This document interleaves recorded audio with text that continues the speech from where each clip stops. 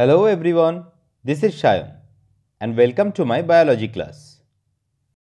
Today we will learn about the basic biology of AIDS, the structure of HIV virus, mechanism of HIV infection in our body, and also try to find out the difficulties of designing drugs or vaccine against this virus. So if you watch this video till the end, your basic concept on this biology of AIDS will be clear. And if you like it, then don't forget to like, share and subscribe our channel. The full form of AIDS is acquired immunodeficiency syndrome. This disorder is better termed as syndrome because it has several manifestations in human bodies.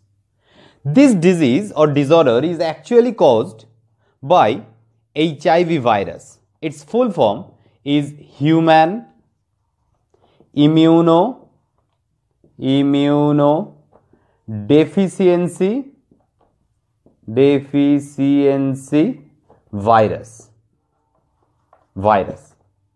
This is actually a retrovirus. This virus actually destroys our cellular components of immune system in our body, especially the components of acquired immunity.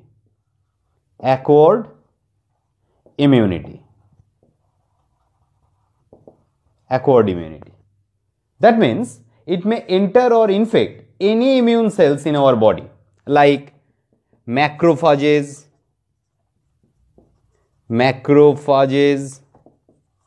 B cells or T cells.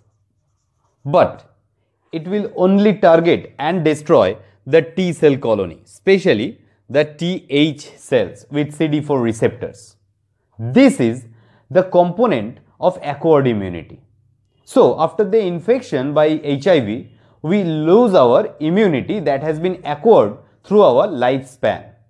That means it is a kind of syndrome that leads to the deficiency of acquired immunity, the immunity that has been acquired by our body throughout our lifespan.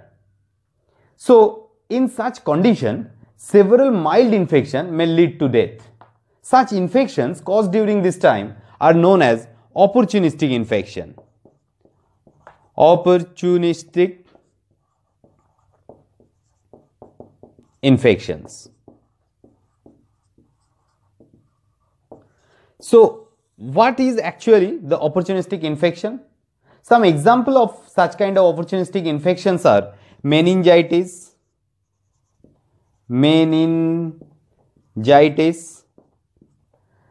encephalitis,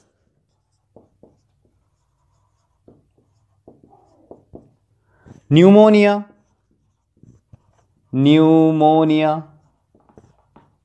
TB or tuberculosis. So these are some example of opportunistic infection. So finally, HIV, the virus and several opportunistic infection causing agents may lead to the AIDS. So this is a general concept of AIDS. Now let's discuss about the structural details of the HIV virus. Now with the help of this simple diagram, we will try to understand the structure of HIV virus. HIV virus is a retrovirus. That means its genetic component is RNA, not the DNA. These are two identical sets of single-stranded RNA. That means this virus contains two identical sets of single-stranded RNA, not the double-stranded RNA. They also contain certain specific type of enzymes like reverse transcriptase, integrase and protease. Only these three types of enzymes are present inside this virus. And this component, that means RNA and three different enzymes, are packed inside their capsid. So this lining is their capsid. And finally, at the external most region is covered by lipid envelope. They help in their protection. On this lipid envelope, we may find several glycoprotein receptors known as GP120. GP stands for glycoprotein. These receptors help them to bind with different immune cells in our body. So this is the general structure of HIV virus. Whenever this virus infect any of our body cell, they will only enter the single-stranded RNA and these three enzymes. Rest of the body, that means capsid along with the envelope and GP120, remain outside the host cell. Now let's discuss about the mechanism of HIV infection. If you want to know about the mechanism of infection of this virus, you need to know the life cycle of this virus. Now let's discuss about the life cycle of HIV. Whenever the HIV virus enters our body, it tries to find different immune cells, and whenever the HIV virus succeeds to find any immune cells with the help of this glycoprotein GP120 receptor and several other cell membrane bound receptor as found on the immune cells, they will identify those immune cells and enters those immune cells. In that respect, you have to know one thing, that only the single-stranded RNA along with some viral enzyme enter in any host cell. Rest of the capsid and envelope remain outside the cell.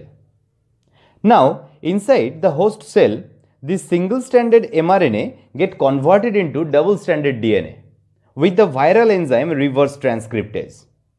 Now, this double-stranded DNA enters the nucleus of any host cell, and by the presence of another viral enzyme, that is integrase, this viral DNA enter the host chromosome.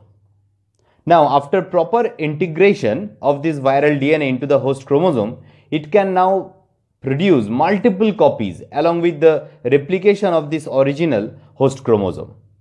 And whenever this host chromosome will transcribe, it will also produce the viral copies of the mRNA. Now, this mRNA will travel out from the nucleus, and in the cytoplasm, this mRNA will produce all of its required enzymes, proteins to form another fully functional viral body. Now, all the required enzymes along with some mRNA, viral mRNA, they are fully ready to produce a fully functional viral body. Then, the fully functional virus will evade out this host cell and become fully functional to enter into another new host cell to perform the life cycle once again. Thus, this infected host cell will actually act as a factory, as a reservoir to produce multiple copies of virus. So, whenever any HIV virus enters any human body, it generally targets macrophages for its initial entrance. Within the macrophages, it continues several copies of cell divisions remain inactive by its nature. So, from these macrophages, they actually produce several new copies of viruses. And after few days, these new virus enter TH cells. Whenever this virus enters the TH cells, they start destroying the TH cell and express pathogenicity for the first time. Whenever the 60% of our body TH cell get destroyed, at that condition, the pathogenicity of the AIDS first expressed. But our body become too weak to respond against any kind of foreign pathogen at that stage. So this is the mode of infection of HIV in our body. And as the glycoprotein receptor, that is GP120, present on the outer envelope of HIV virus is very mutation prone. Virus can mutate this coating very rapidly. That's why it is too hard to design any drug or any vaccine for or against the HIV virus. So this concludes our today's discussion on AIDS. I hope you got clear idea about this topic. Still, if you have any queries, you can ask me in the comment box. That's all for today. We will meet with another video next time. Till then, goodbye.